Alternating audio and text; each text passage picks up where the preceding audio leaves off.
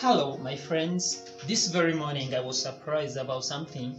A lady came in with a very painful tooth just in front here and anterior. Can you imagine anesthesia? And she said she had no option but to remove it. That's what her friends had told her, and that the only medication was extraction. Sorry, wrong. When the tooth is so hurting, there is an option which is called root canal treatment. But what is root canal treatment? What happens in root canal treatment? How come pain disappears when you do root canal treatment?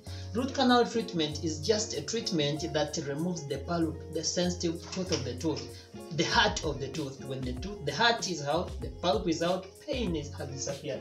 Come on, follow me and look at this.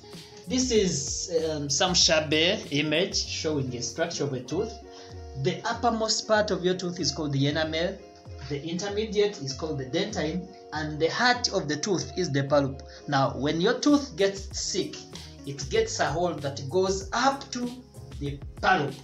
Your tooth begins paining you at night, whether you've eaten, you've not eaten, you're doing something, there is pain all the time with nothing special to raise it. So at night you can't sleep because the pulp is infected. So what happens is, when you come to us, we remove this part, just that part of the pulp, the heart of the tooth.